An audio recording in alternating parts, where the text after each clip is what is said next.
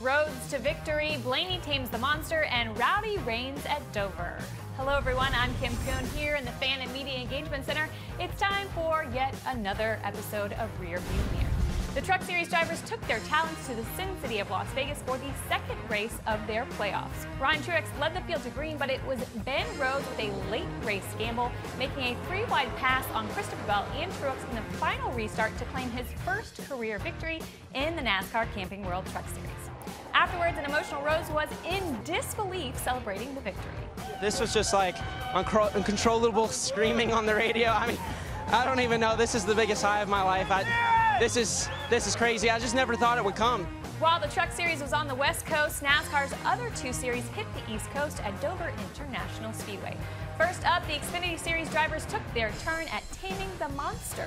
But it was Cup Series driver Ryan Blaney stealing the show and claiming his 6th career Xfinity Series win in his 60th career Xfinity Series start.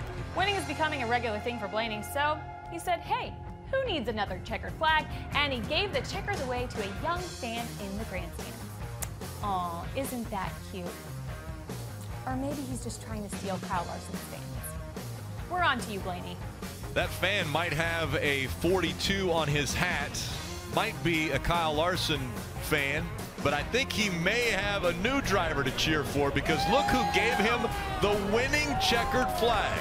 I've seen a lot of cool moves, Rick, but this one right here might be the coolest. Pick a fan out of the crowd and give him probably the best souvenir you could have.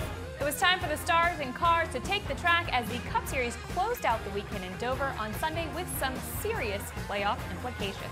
With 4 drivers already locked into the round of 12, only 8 positions were left for 12 drivers to battle their way into the next round. But next up, the memorable moment of the week. Here comes the 18 on the outside. Chase Elliott trying to hold on the bottom. The momentum on the high side. Kyle Busch is going to pass him for the lead. It was points leader Truex leading the field to green in the Apache Warrior 400. Brad Keselowski captured stage 1, followed by an impressive Kyle Larson blazing by the green and white checkers for stage 2. Green flag pit stops put Chase Elliott out front, and it looked like winless Elliott would be winless no more. Chase was 2 laps away from his first career Cup Series win until he hit lap traffic. One of the drivers in Elliott's way happened to be Ryan Newman, who was racing for a playoff spot and trying to stay on the lead lap ahead of Elliott and a second-placed Kyle Busch. Instead of pulling to the high side and letting Elliott by, Newman raced hard, causing Elliott to lift off the gas, allowing a charging Kyle Busch to surge past Chase as the white flag flew. Busch captured his 2nd consecutive win in the Monster Energy NASCAR Cup Series playoffs. Afterwards, an ecstatic Rowdy commended the young Elliott on a hard-fought battle. I can't say enough about Chase. I mean, he's an awesome competitor and great kid, great friend.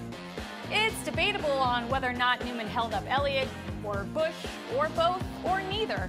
We'll defer all questions to Jeff Gordon, who seemed to have an opinion on the matter. What was happening for the leaders, man? You don't think I was racing for my own position? I didn't say you were. I said. Just watch what you say, man. I said thanks for the help. No, you said it was a smart now. Oh, you did. You took it that way.